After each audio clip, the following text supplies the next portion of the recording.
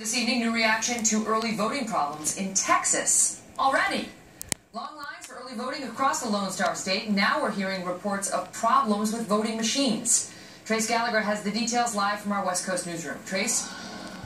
Megan, the controversy began when some Texas residents who voted early posted stories on Facebook about voting machines flipping votes. Arlington resident Shandy Clark wrote, quoting here, "Hey everyone, just a heads up, I had a family member that voted this morning and she voted straight Republican. She checked before she submitted and the vote had changed to Clinton. She reported it and made sure her vote was changed back. They commented that it had been happening." But the post was shared some 200,000 times. Tarrant County election officials say a technician checked out the very same machine, even tried to recreate the problem, but could not.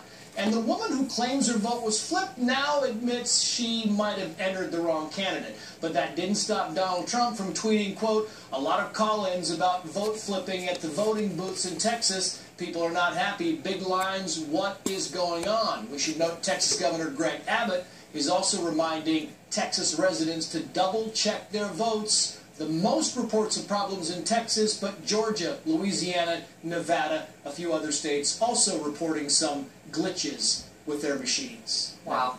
Trace, thank you. We'll be right back.